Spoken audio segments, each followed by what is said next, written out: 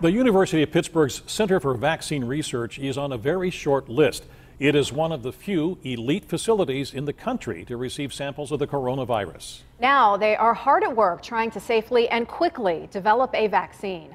Rick Dayton takes us inside the lab to explain the work being done there.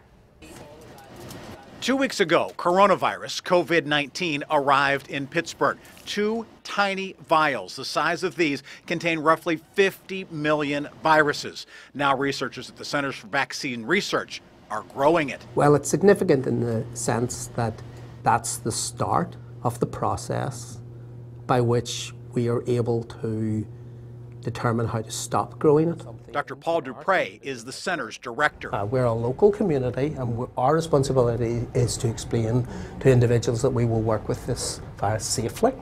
We have all of the facilities, as you've seen today. This facility at the University of Pittsburgh is authorized to handle biological safety levels 1, 2, and 3. The higher the number, the more dangerous the disease, and the more precautions that must be taken.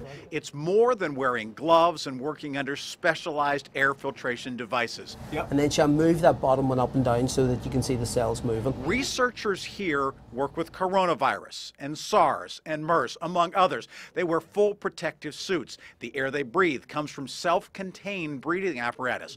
For those who work in the shadows of Pittsburgh research giants like Jonas Salk, these standards are second nature.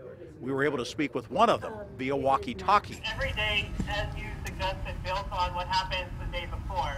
And if we can see a direction forward, then we feel successful. The world is watching, yet they know their work must be done safely. Risk is negligible. And I didn't say zero. I said negligible. Is that possible? That is absolutely essential.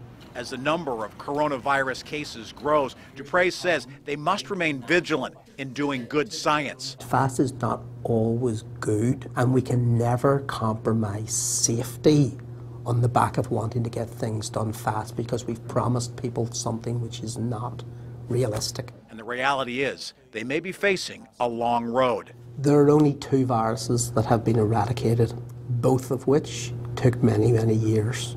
We're in the starting blocks, and the gun has been fired for sure. The gun was fired 31st of December 2019. The race against the clock is on their mind too, and time is of the essence as they work to piece together the coronavirus puzzle. In Oakland, Rick Dayton, KDKA News.